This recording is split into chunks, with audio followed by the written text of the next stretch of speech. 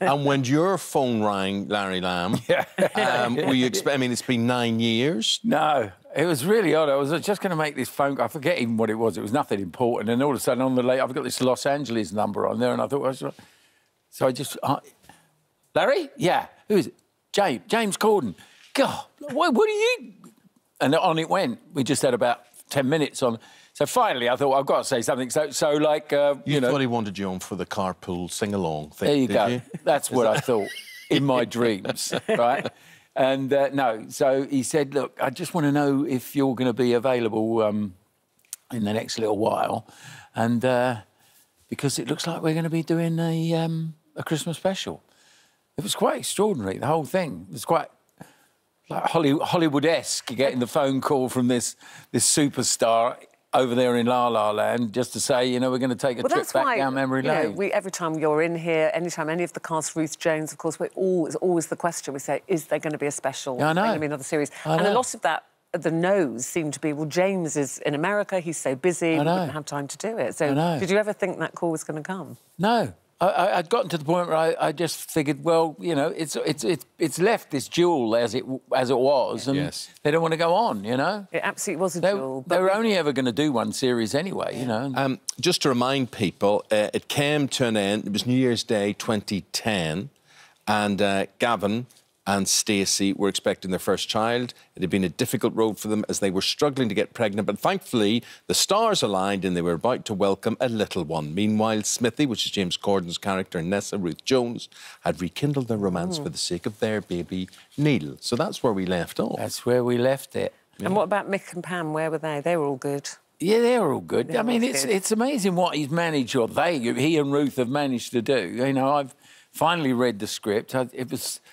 It's really, it got me. I just started to read the first little sequence and I just found myself crying. It was just like running into somebody that was a major part of your life and you're just so happy about it. It didn't really matter what they were doing. It wasn't funny, it wasn't anything. It was just so poignant.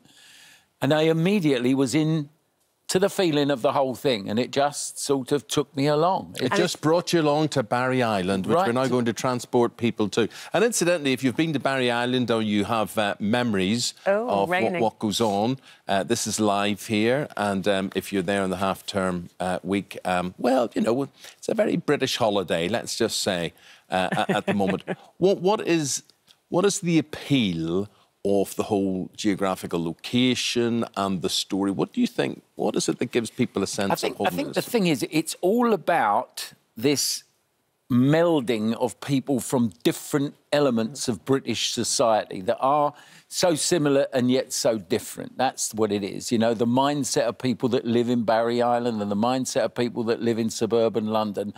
You know, they're similar, but, you know, then all of a sudden you realise they're so different.